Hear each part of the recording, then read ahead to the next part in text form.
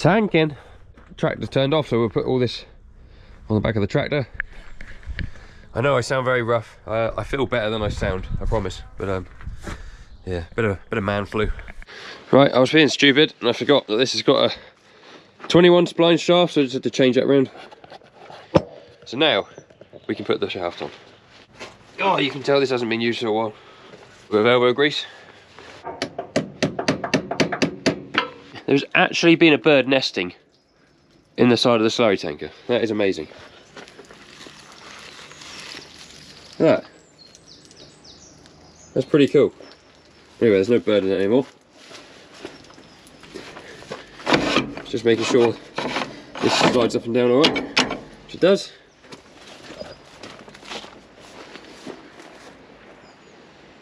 Back's on there, that's all good.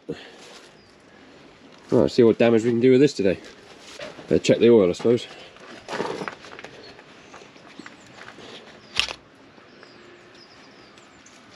You probably can't see, oh, it's just above the line there. We could put a little bit in to be safe. We're sucking! So the pit's got a lot of sort of cruddy stuff on top, the stick. So I come down with the bucket and I tried to mix it. But all I did was take away the bund that was stopping it running out. So now I've got a load of dung on the concrete there. But can't do a lot about that at the minute. Problem is it will suck all the water out through all the thick stuff, and then I'll just have to come down with the bucket and take the thick stuff away afterwards. It's stuck in anyway. That's the start. Yes, that looks quite messy there, but that's just concrete with dirty water on it. And there's a long grass track down there that will soak into, so no harm done. But we've got a load in the tanker, so we're going to see if we can spread it. There's probably a couple more load in there, but it'll get more and more difficult to get it out. Right, we're not going very far. We're just going to a field literally opposite side of the entrance to the farm. Just a bit of an exercise to empty this pit, really. It's the last couple of days of September now, so it won't be too long before cattle start coming in. I'll do a bit of a social experiment, guys. So I'm trying to get my head around the YouTube algorithm and how it works. So I want to post a like target. So if we can get, I don't want to be greedy, if we can get 500 likes on this video, I want to see if that propels it up the algorithm, or I need a better way of wording that, I don't know how to explain it. See if it reaches more people. So I'm convinced your videos go further with the interaction you get, so likes, comments, all that stuff. So yeah, do me a favour, like the video. It's in a field here that Rex has had some sheep in. We've eaten it off, so we'll follow them with a bit of dirty water. Can't really call it slurry. Well, let's start here then, say. We're on pressure.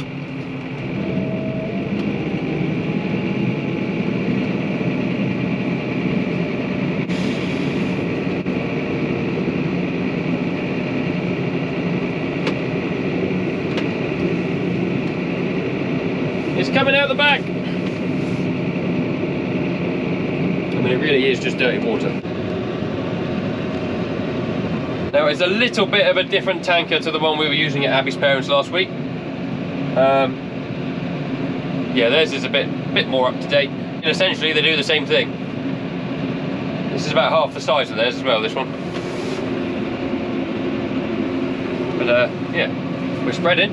Right, back at the pit. I'm currently doing a technique which is called the sucky, blowy, whereby you suck up half a tanker full and then you blow it all back in.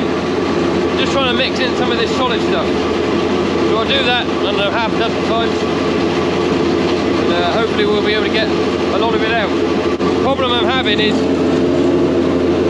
the deep end of the pit has got a lot of the solid stuff where it comes out from the hydraulic baffles, so the water at this end can't get there because there's like a solid bund in the way, so I need to try and break that bund in order to get it.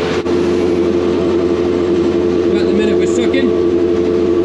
We'll suck it up until it sucks no more, and then we'll chuck the pipe over that way a bit, blow it all back in and try and break up some of this bund. Now I've sucked out about everything I can out of this pit.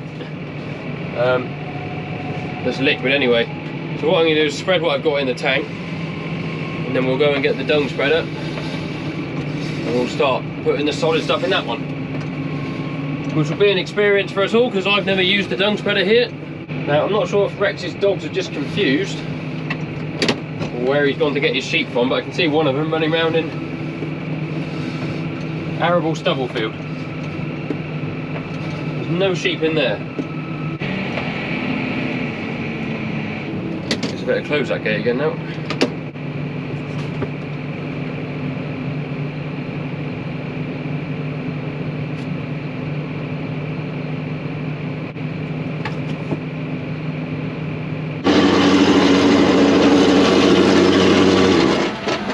Right, slight change of plan. I've just come to suck a bit of juice out of the onion that takes all the liquid out of the midden. So we've sucked out what we can of that with the pipe because the pipe's not long enough to get any more. The reason I did that is because Rex is moving sheep around in front of where we want to go with the what do you call it, hander. And also John wasn't here with the hander anyway, so the hander's now back. So John's going to put a bit of dry dung in the back of the dung spreader, so when we put the sloppy stuff in, it doesn't all leach out.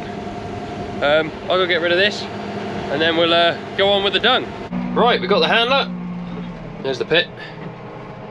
There's the bit of slurry we spilt. It's all water, really. Right, I'm going to do myself a nice little tight turn here. Now you can see in a minute when I put the bucket down, what's left in here is fairly thick. There will be a degree of water with it still, just because you can't suck all the water out when you're tanking. But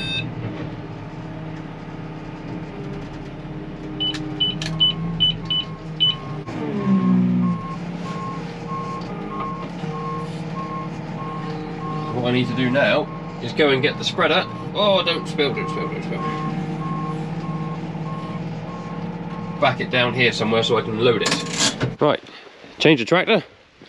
John's put a bit of solid dung in the back for us so nothing should leach out on the tiny bit of road we've got to go on. Oh.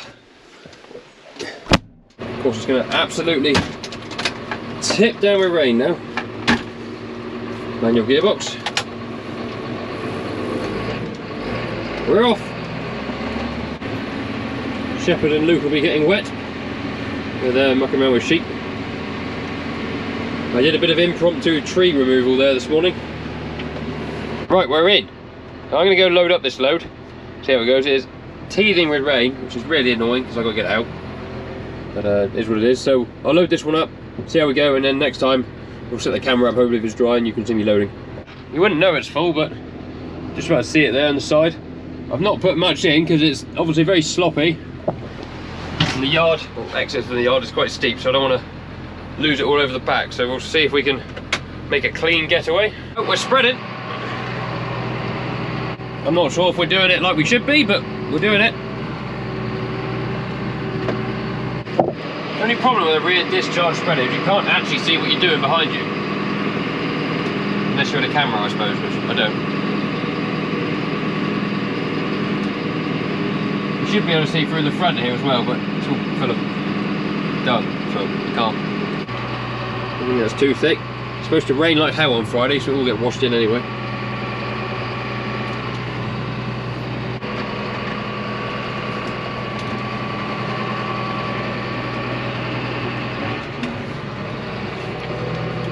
Got that spool on. Hopefully that puts the bed going again, which it does. Looks like the sloppy stuff's coming. Should be alright. Go down the middle here, so I spread up there, and back there. We'll head down the middle. Right, empty! Not too bad, I don't think, for a first ever go with a rear discharge spreader. There's a thick bit there. Like I said, this has just been grazed by sheep. And it's supposed to rain quite heavy day after tomorrow, so it'll wash in nicely. We've got the rest of the field there we can do with what's left. And it wasn't a disaster anyway. It leads me quite well into lunchtime as well, which is beautiful. I'm always keen to eat something. Right, Gus, you've got to stay there. No slurry pit for you. I reckon there's probably a couple loads in there. I can't get through that gap.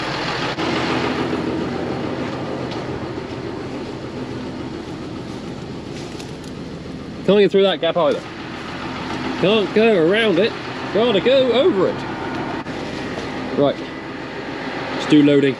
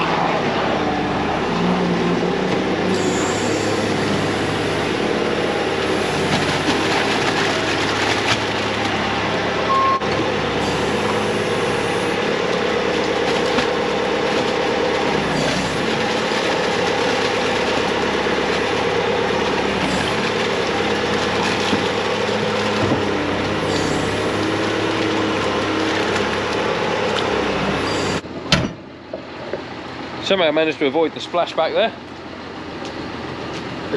That's how much we got in. Don't want to get too greedy and it all like slop out. You can see how fibrous and stodgy it is. Tanker would have never got it. There is still some liquid in there. And we'll have another load in a minute. At some point this afternoon, Vincent's are bringing back our rear mower. So that one, what happened to it? One of the discs, or the disc assembly underneath in the bed, sheared off. I think they're designed to shear rather than, you know, bend, twist, destroy the entire bed, whilst Craig was using it. So they've had that back. I was gonna put new blades in it and change the oil before next season, so they've had it and they've done all that whilst they've got it, which is handy, so saves me a job. Whoa, too much. Much running out the front there as there is the back, I think. As long as it ends up on the field, I don't care how it comes out. What do you reckon, Gus? He's watching.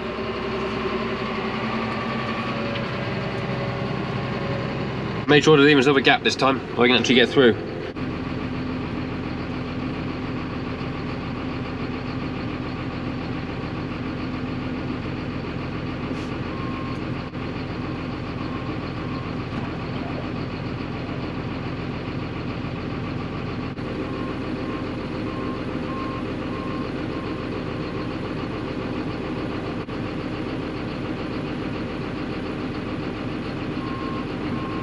Oh, doing leaking, not good. The door's right down. Well, I'm going to leave that leak in there a minute because at least it's right next to the pit.